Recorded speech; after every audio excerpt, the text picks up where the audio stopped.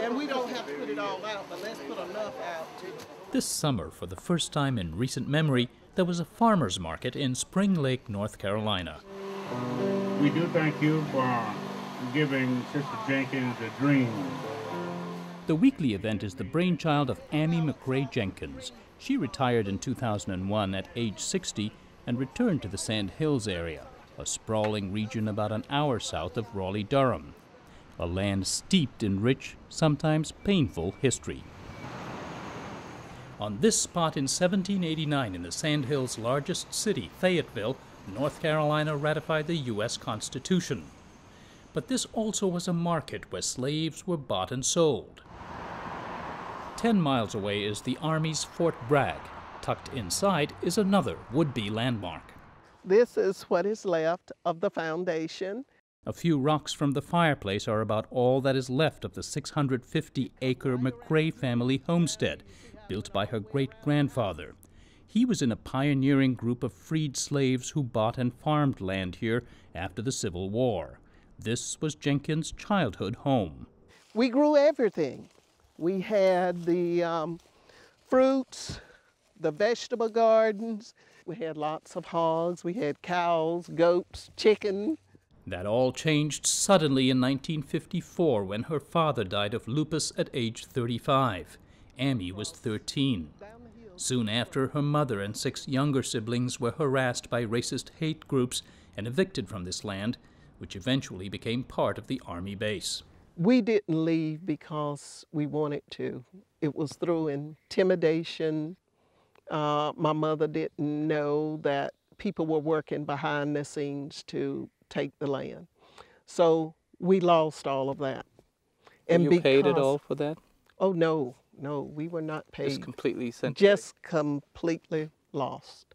It was like a bad memory. Amongst all of the good memories that we had living here, that was a bad memory. She went to Durham Technical College and was a computer programmer and businesswoman in Raleigh, where she married and had 2 children.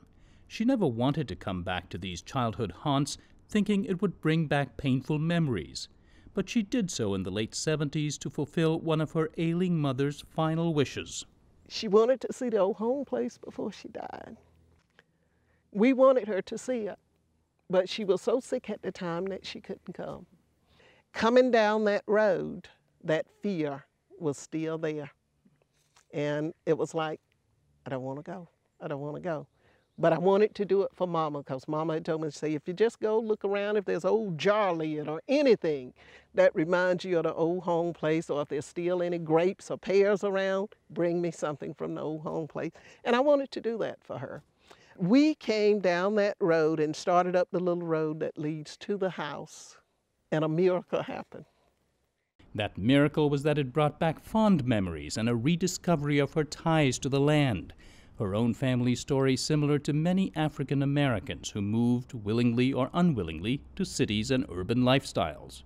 We didn't have land. We left from being self-sufficient to where do we go from here? We have nothing, to the point of accepting handouts and that type of thing.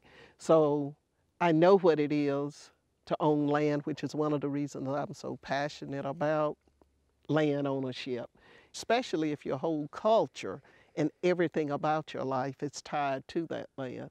So it was just like we had lost everything. In 2001, a retired Ammie Jenkins founded the Sandhills Family Heritage Association, a back-to-the-land movement for African Americans. It provides workshops on estate planning and how to avoid modern-day versions of the fraud and intimidation that dispossessed her family.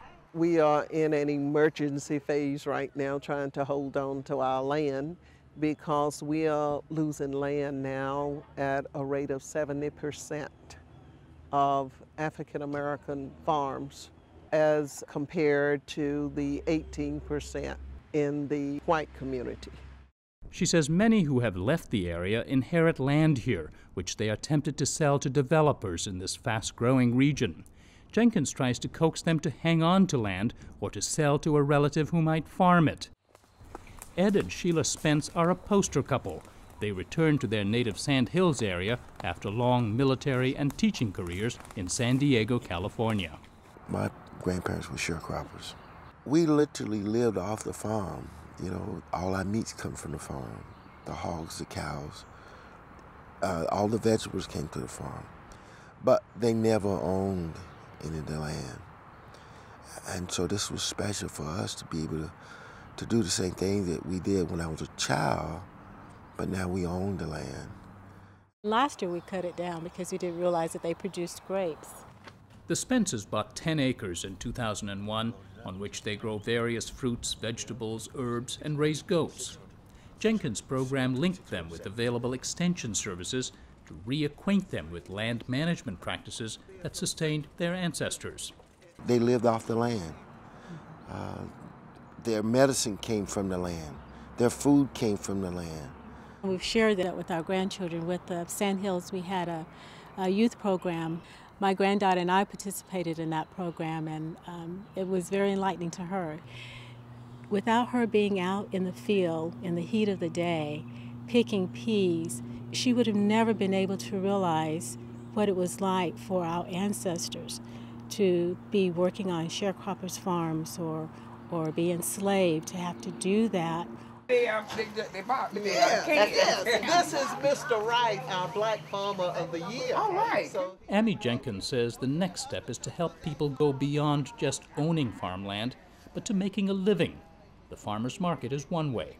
I'm not talking about living in the past, but I'm talking about recognizing those things that we had that are of value and building on those assets. Her ultimate goal is to recognize and preserve those things in a museum. Jenkins is negotiating with the Army to put it on the homestead her family began here in 1882.